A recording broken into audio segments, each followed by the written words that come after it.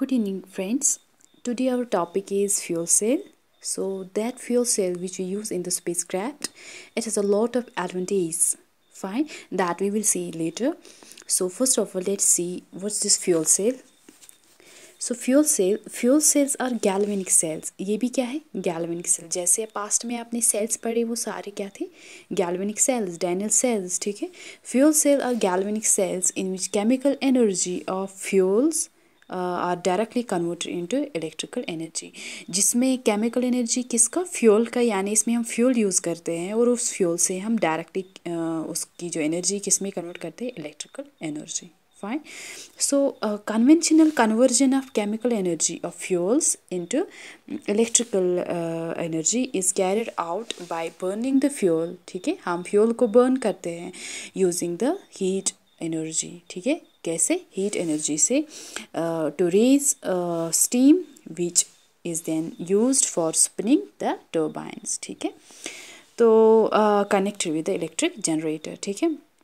सो आपको इतना देखना है कि पहले फर्स्ट फ्यूल सेल होता है कि जहाँ पर ये गैल्वेनिक सेल होता है जिसमें केमिकल एनर्जी का फ्यूल का जो होता है ना वो किस में कन्वर्ट डायरेक्टली किस में कन्वर्ट करते हैं? Into electrical energy. जैसे आपने इलेक्ट्रोकेमिकल सेल में देखा आपने chemical it's inter conversion between chemical energy into electrical energy.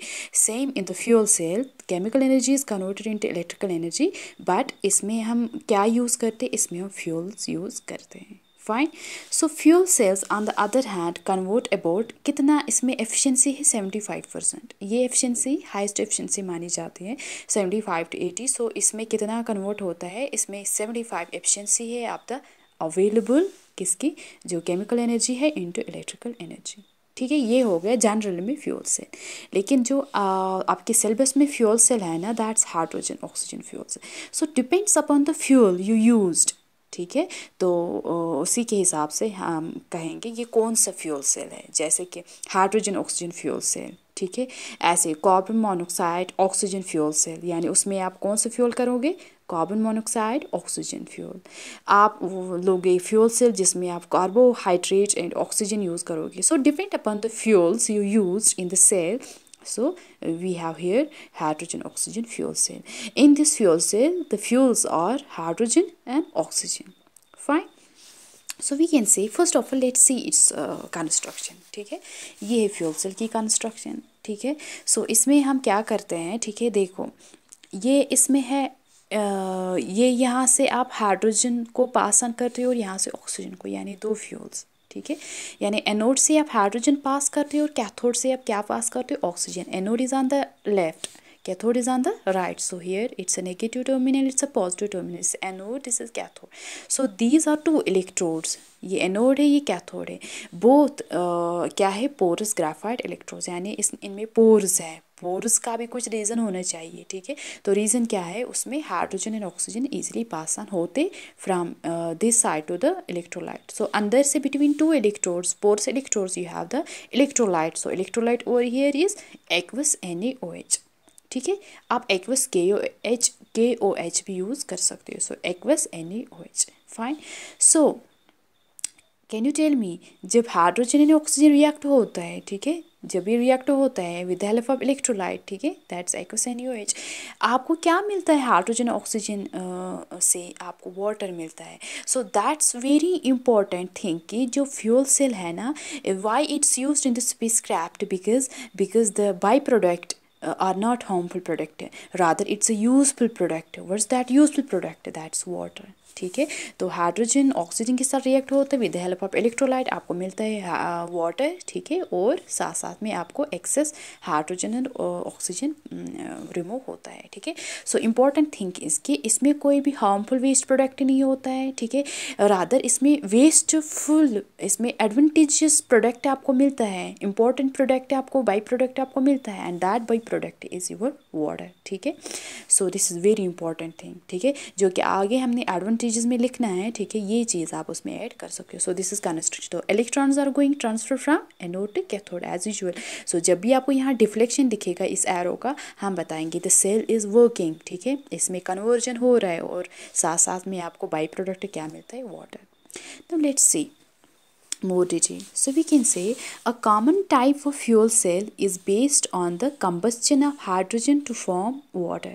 ठीक है, यानी combustion of water यानी ऑक्सीजन जिसके साथ भी कंबाइन होगा हम बताएंगे उस चीज़ को कंबस्चन हो गया। ठीक है, यानी ऑक्सीजन यहाँ हाइड्रोजन के साथ रिएक्ट, हाँ हमें पता है ये फ्यूल्स, दो फ्यूल्स यूज़ होते हैं। Rather you can also say that fuels is hydrogen and oxygen, also you use oxidant fuel as oxygen, that is oxygen. ठीक है, ये ऑक्सीडाइज करता है। ठीक है, सो ये से common type of fuel cell is based on the combustion of hydrogen. Hydrogen को कंबस्शन होता है यानी ऑक्सीजन इसके साथ रिएक्ट होगा, उसको बोलते हैं combustion of hydrogen to form water. So what's that reaction, 2 times H2 gas plus oxygen gives 2 times water liquid. ठीक है, ये है बैलेंस के लिए 2 times और यहाँ से भी आ गया 2 times। सो आप लिखोगे इट कंसिस्ट्स ऑफ 2 इलेक्ट्रोड्स। ठीक है, 2 इलेक्ट्रोड्स जो कि मैंने आपको अभी समझाया, made of porous graphite impregnated with a catalyst platinum silver or a metal oxide। ये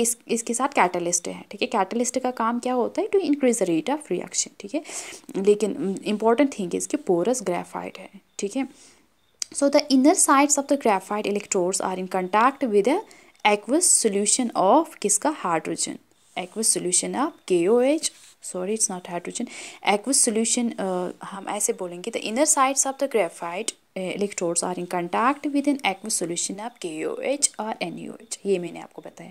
इनके जो इलेक्ट्रोड्स हैं इनके इनर साइड्स में किसके साथ इनको कंटैक्ट है, इलेक्ट्रोलाइट के साथ। ठीक है, इलेक्ट्रोलाइट क्या हो सकता है, KOH भी या NaOH भी। Oxygen and hydrogen are continuously fade into the cell, यहाँ से भी और यहाँ से भी, दोनों को फेड करते continuously in the cell as shown, जो आप ऊपर देख रहे हो। अंडर अ प्रेशर, कितना प्रेशर होना चाहिए, अबाउट 50 एटमॉस्फेयर, 50 एटमॉस्फेयर प्रेशर होना चाहिए। ये सारा नोट डाउन कर लेना। The gases diffuse into the electrode pores, obviously जो गैस होते हैं ये डिफ्यूज होते हैं इन इलेक्ट्रोड पोर्स से। ठीक है, ग्रेफाइट इलेक्ट्रोड पोर्स से, and so does the what, electrolyte solution. ऐसे इलेक्ट्रोलाइट सोल्यूशन में हो जाता है। पहले यहाँ से पास आना होते, यहाँ से आते हैं, फिर इलेक्ट्रोड के थ्रू पास होते हैं और कहाँ जाते हैं, इलेक्ट्रोलाइट में। Fine, now let's see the anode half cell reaction and cathode half cell reaction. Anode पर क्या रिएक्शन होगा और कैथोड पर क्या रिएक्शन होगा। ठीक है, यानी आपको कैसे ये बाई प्रोडक्ट वाटर मिलता है।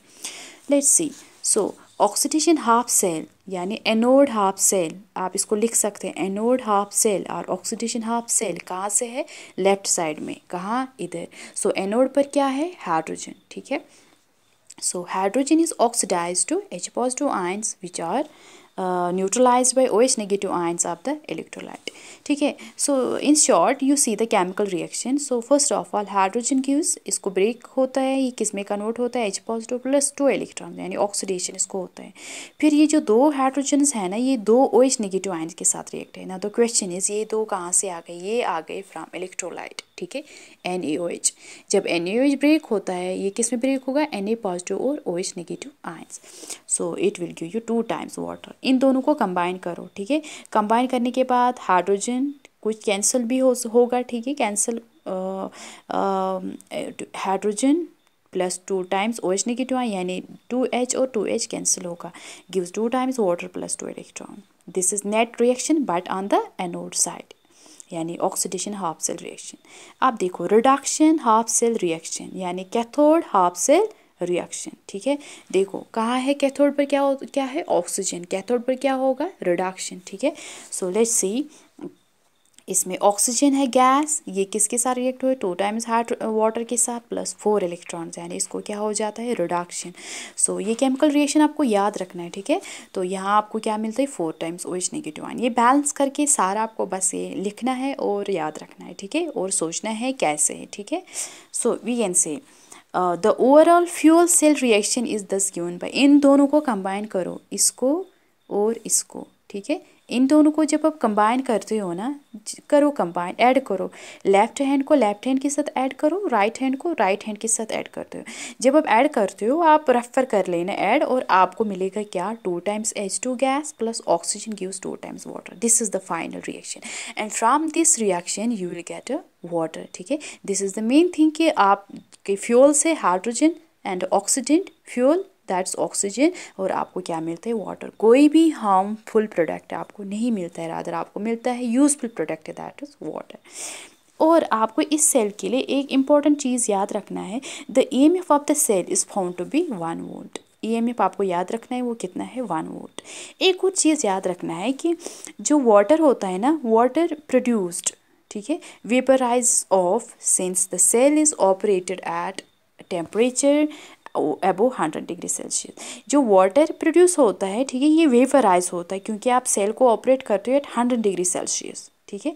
सो ये जो वाटर आपको मिलता है ये हम कंडेंस कर सकते हैं और फिर से इसको यूज़ कर सकते हैं, ये चीज़ आपको याद रखना है। इस हिसाब से जो ये क्वेश्चन पॉइंट आ गए यहाँ पर अबाउट द टेम्परेचर, किस टेम्परेचर पर ऑपरेट करते हो, हमारे पास 3 टाइप्स के ऐसे केसेस है कि जो सेल आप ऑपरेट करते हो, फ्यूल सेल, ये 3 टाइप्स के होते हैं। क्या क्या होता है, low temperature sales, fuel cells, medium temperature fuel cells, high temperature fuel cells, ठीक है। लो टेम्परेचर फ्यूल सेल्स आप ऑपरेट करते हो लेस देन 100 डिग्री सेल्सियस, याद रखना। मीडियम टेम्परेचर फ्यूल सेल्स आप ऑपरेट करते हो between 100 degree to 250 degree Celsius, and high temperature fuel cells आप ऑपरेट करते हो ग्रेटर देन 500 डिग्री सेल्सियस। जो मैंने आपको बताया मैं फिर से रिपीट करती हूँ, लो टेम्परेचर फ्यूल सेल्स हम ऑपरेट करते हैं less than 100 degree Celsius. Medium temperature fuel cells हम ऑपरेट करते हैं between 100 to 250 degree Celsius, and high temperature fuel cells हम ऑपरेट करते हैं ग्रेटर दैन 500 डिग्री सेल्सियस, ठीक है। एक चीज़ आपको याद रखना है कि ये जो सेल है ना, fuel cell, sir William Guru in 1839 has first developed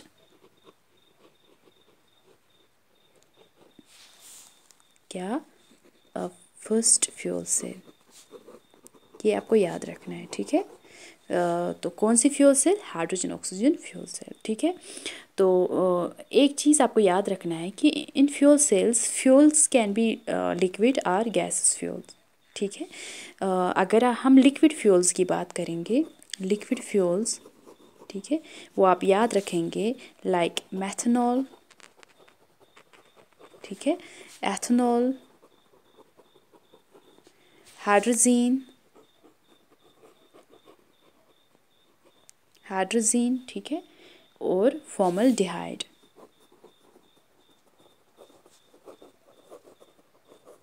ये कौन से फ्यूल्स हो सकते हैं, लिक्विड फ्यूल्स, ठीक है। और गैसेस फ्यूल्स की बात करेंगे, ठीक है, गैस फ्यूल्स, ठीक है।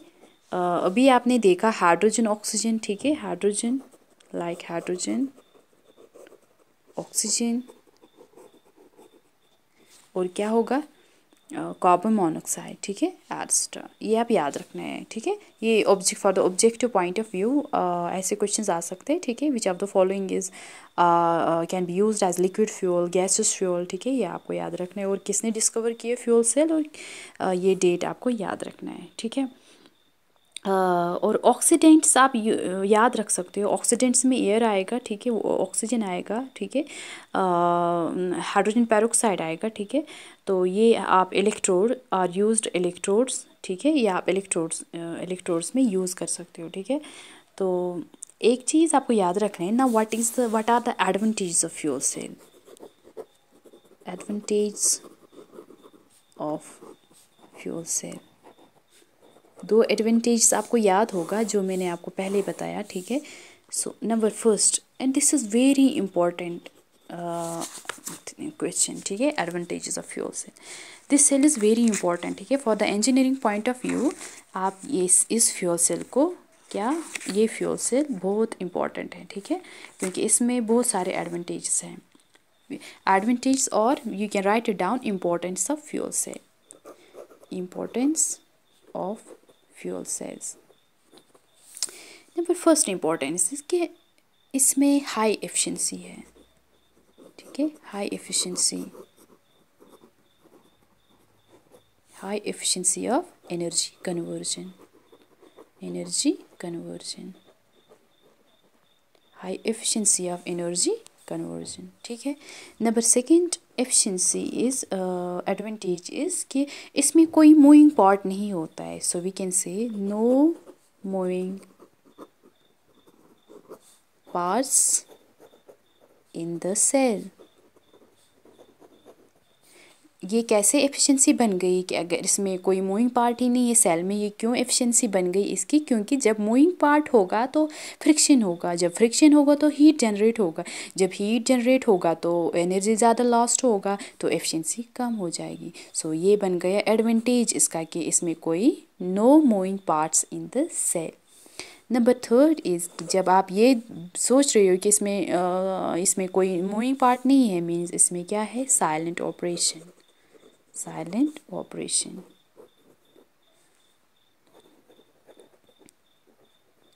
check the spelling, silent operation, okay। Number fourth point is कि इसमें जो मैंने आपको बताया absence of harmful waste product, यानी मैक्सिमम सेल्स में कि बहुत सारे harmful waste products by products निकलते हैं। ये ऐसी सेल है, फ्यूल सेल है, जिसमें कोई भी हार्मफुल वेस्ट प्रोडक्ट नहीं निकलता है, बल्कि हमें क्या निकलता है उसमें? क्या? वाटर क्या है? यूजफुल बाई प्रोडक्ट, ठीक है। आप इसके साथ ही ऐड कर सकते हो, ठीक है। आप लिख सकते हो इसमें, ये हमें दे सकता है क्या? Useful by product gives useful by product, वो क्या है? वाटर, ठीक है ना। And number six advantage or importance of fuel cell is, which is very important point, that's used, आप ऐसे लिखो, एज अ पावर सोर्स, किसमें? इन स्पेसक्राफ्ट्स। ये पावर सोर्स हम यूज़ करते हैं इन स्पेसक्राफ्ट्स, ठीक है। स्पेसक्राफ्ट में हम फ्यूल सेल को यूज़ करते हैं as power source, and these are very important advantage and importance of fuel cell, ठीक है। ये आपको हमेशा के लिए याद रखना है, ठीक है। So this is the fuel cell and advantages of fuel cell, hydrogen oxygen fuel cell, and some examples of liquid fuels, gaseous fuels, ठीक है, for the examination point of view। and also you see the what in this video आपने देखा कि what are the anode half cell reaction, cathode half cell reaction in hydrogen oxygen fuel cell, and what's the final equation, and how efficient is this fuel cell।